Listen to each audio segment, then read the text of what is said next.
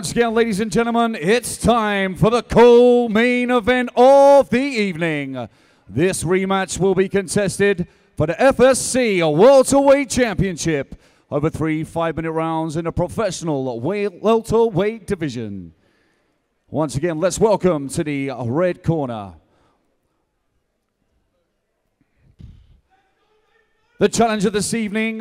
13 victories, 13 defeats. Representing London Shoot Fighters from England, Mr. Bag and Tag, Nathan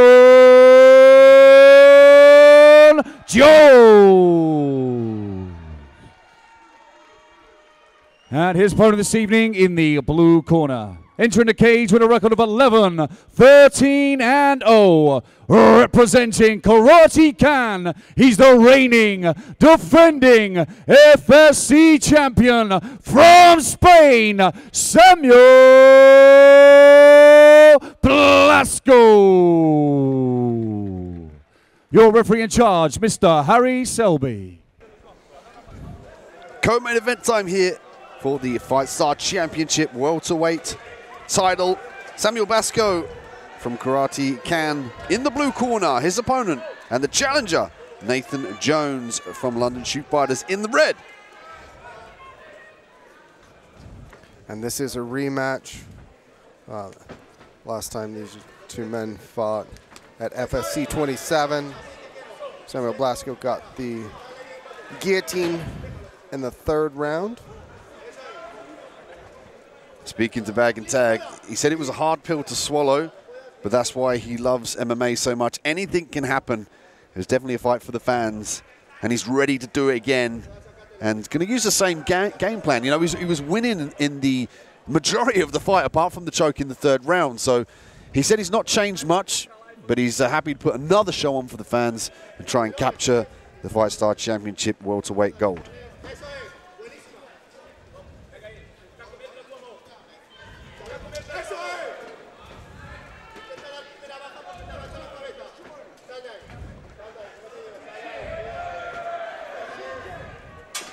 Samuel doing a good job of getting Nathan Jones up against the cage. Now standing, takes his back. Nathan doing a good job of hand fighting here.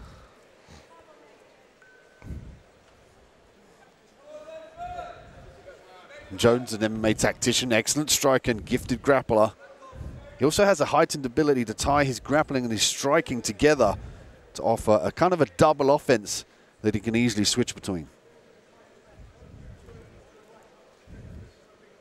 Right now trying to disengage the hands and turn towards his opponent. Samuel doing a good job of staying right on the hip, not too high on the hip to where he could get thrown.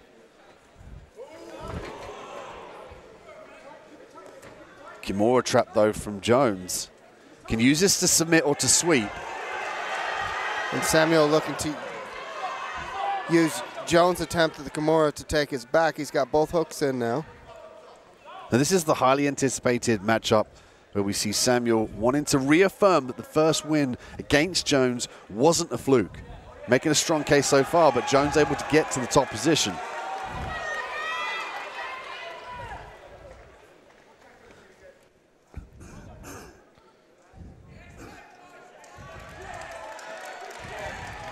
Nathan Jones doing a good job isolating that arm, avoiding that guillotine. He's looking to set up an elbow on the break.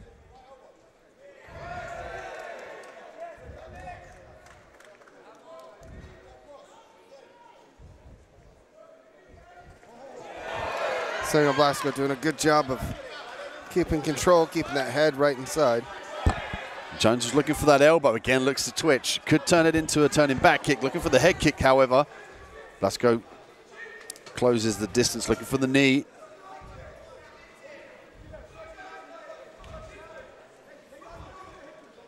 Head pressure there from Blasco. Looking to punish the legs of Jones.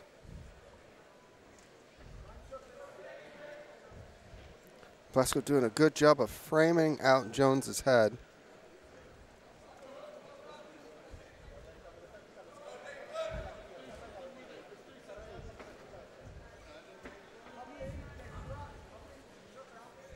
And Jones said he went pro in 2011 on UCMMA, and when he started MMA is because he got attacked and started training, and the rest, of course, is history. He's got a resume that speaks for itself.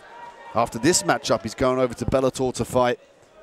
So just wants to avenge this loss and try and regain that loss. And, you know, it's important for him to kind of correct that mistake.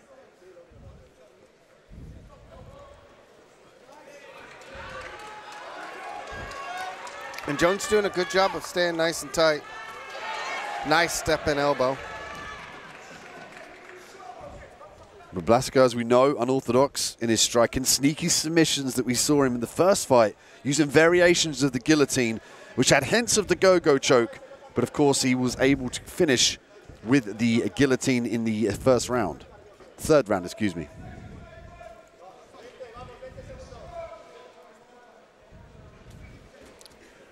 Blasco with a nice attempt at a standing trip.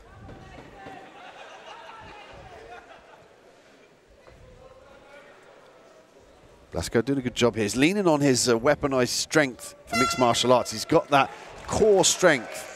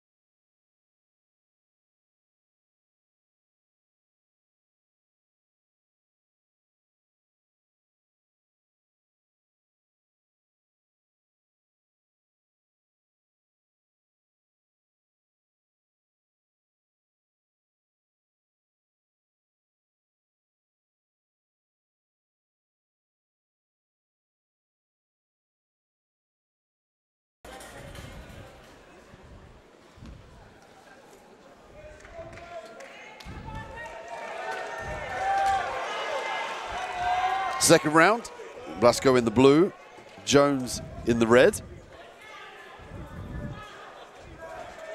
Oh, there's that lovely head kick, just whips up from Jones. Blasco in on a deep body lock, able to get the takedown. Jones looking to get back to full guard.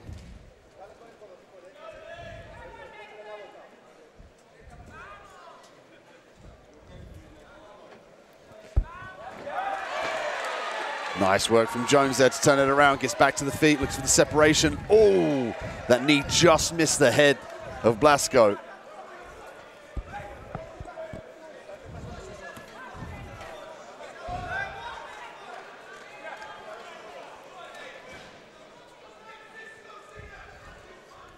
Jones close range. He could use the elbows here to disguise the underhook that he wants on that left arm. And again, Blasco's attempting to use that frame out to keep Jones away. He used it in the first to be able to spin his back off of the cage. Interestingly enough, though, the online polls have Jones winning this rematch, but only by 68% of the votes, even though he was forced to tap in their last battle in the third round, Nick. Yeah, a lot of it has to do with experience, style matchups. Blasco doing a good job of not taking a ton of damage. And the Demolition Man haircut.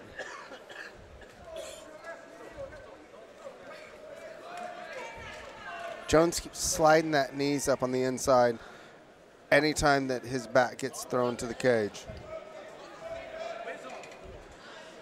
Jones was saying to keep up with these young guns here at 37 years of age, he keeps up with his strength and conditioning. He's really started to focus that and implement that in his training to account for the disparity and potentially the age differences of the opponents that he faces.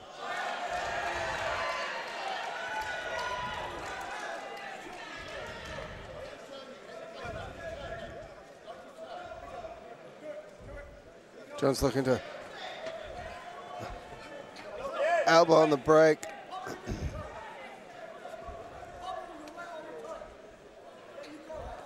Again, Samuel's getting head right up underneath the chin. Nathan Jones turns off the cage. Oh. Went for a spinning elbow or spinning back kick. Samuel was able to just catch him, lift, and dump.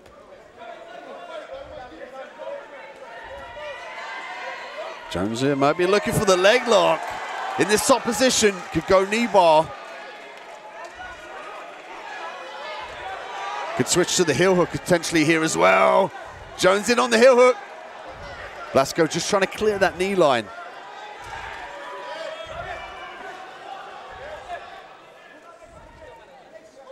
And again, Blasco starting to work around that neck.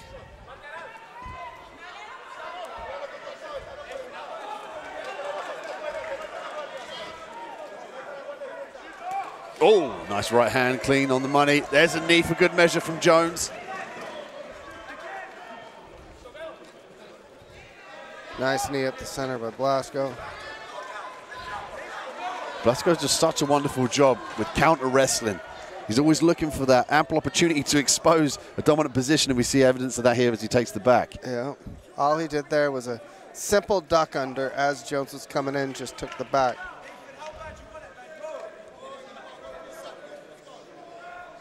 Good wrist control by Nathan Jones.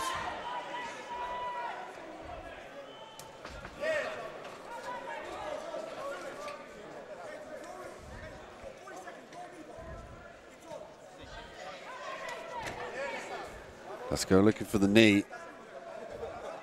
He got used to kicking that leg out here when he had the body lock. You can see there, he's trying to bait it again. Oh, he jumps back.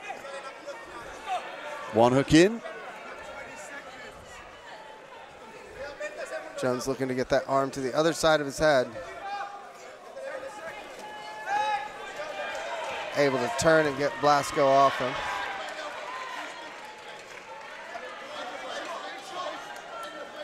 Jones looking for that spinning back elbow again.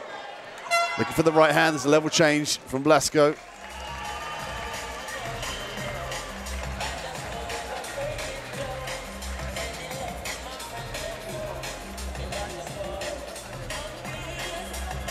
So here's Blasco, just slipped right off the top of the head with that high kick, able to duck right up underneath that. Gets his takedown.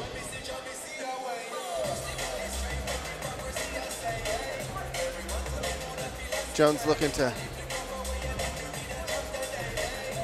throw that elbow on the break.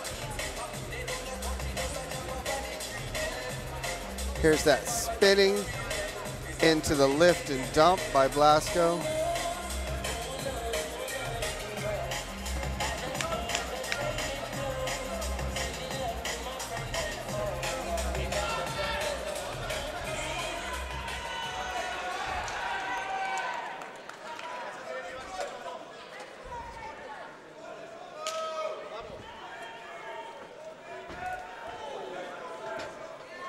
Jones coming out with here with a new sense of focus. Looking to land that knee. There's a low calf kick for the head kick now for Jones. I'm just really wondering what you need to do to Samuel Blasco in order for him to show any kind of facial expression change. He's been 2 fights now, and I've never seen his face change. Like, he's just, it looks like he's out going to the grocery store or something. Oh, chilling. He's definitely comfortable in there. You know, having been in this matchup before and finishing with a guillotine, it's got to just pour onto his confidence. Some heavy punches from Jones, though. Hands down, though, from Blasco. And that's about potentially not respecting the power because he felt it in the last fight and this one.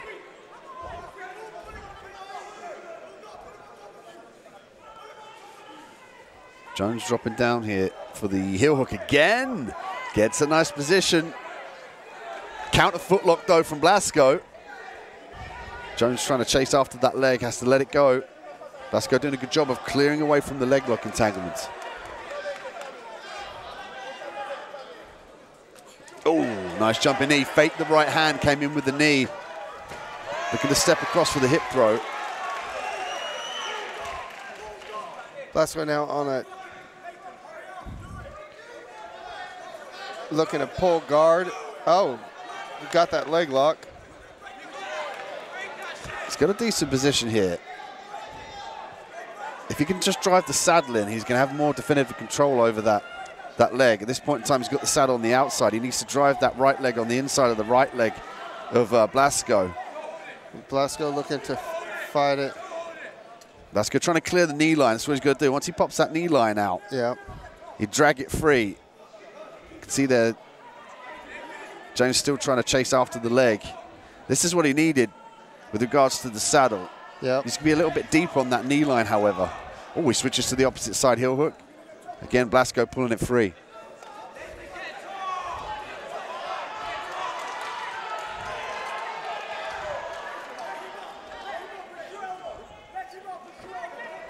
Could see elbows here from Jones. There's the guillotine we saw previously.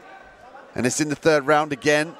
Blasco seemed to use that, though, to get to that top position. Yeah, and Jones recognized what it was, and so instead of leaving his neck there, he just went straight to his back.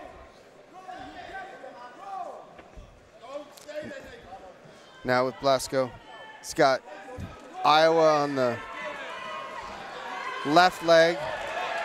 Nice roll through by Jones. Going for the leg lock again. Could be looking to sit back for a knee bar here. Oh, he's got the hyperextension. He's got some nice force on this here. Blasco looking to fight it free. And again, the expression don't change on the face. This is what I'm saying. Oh, hey, you're never going to walk the same again. It's okay. See there the grimace and the audible sound there from Jones, evident of the pressure he's trying to put through the knee joint. He's going to get a little bit deeper on that knee line, though. Now, could potentially be switching to a heel hook. Difficult to see if Blasco's hidden that leg. Yeah, he's... Oh, but Blasco's got his own. But in this exchange, the heel hook here, potential for more damage than that straight foot lock. Yeah, 100%. Jones just trying to rebite on the forearm on the heel here to rotate it. But in this outside ash, he doesn't have a definitive bite over the limb that he's submitting. That's why sometimes we see the saddle, the 𝗙𝗛𝗛𝗏𝗔𝗏 be in a better position to finish the leg locks. He's passed it across to the opposite side here. Can use the hips as well to facilitate the pressure through the knee. And Blasco's doing a good job, though, of using his other leg as the brace, so it creates space by just pushing it against Jones's bum. And also Blasco as well, using the ground and pound there. The key aspect of when the opponent's going for the leg lock in the bottom position, that opens up the strikes from the top.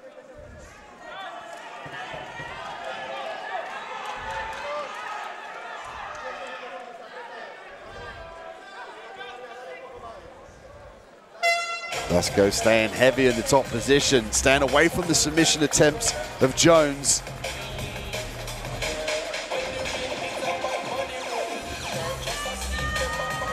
So if we look back at the replays, we'll see Blasco taking knee on the chin. Here was Jones pulling guard, trying to jump that leg lock. Switch to that heel hook.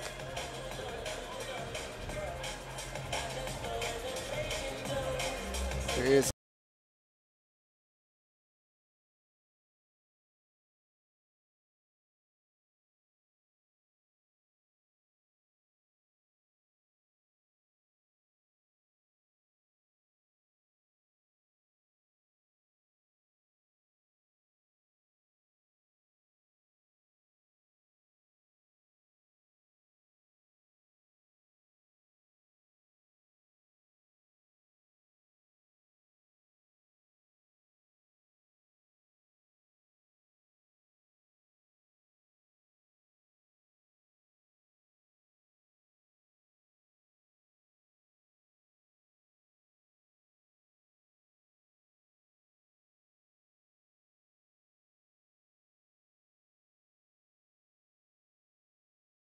Ladies and gentlemen, let's have a huge round of applause for our co-main event fighters. And after 3 terrific rounds, we go to the judges' scorecards. 29-28 red corner, 29-28 blue corner, and 29-28 for your winner by split decision and new FSC welterweight champion in the red corner, 𝗙𝗛𝗚𝗛𝗡𝗏.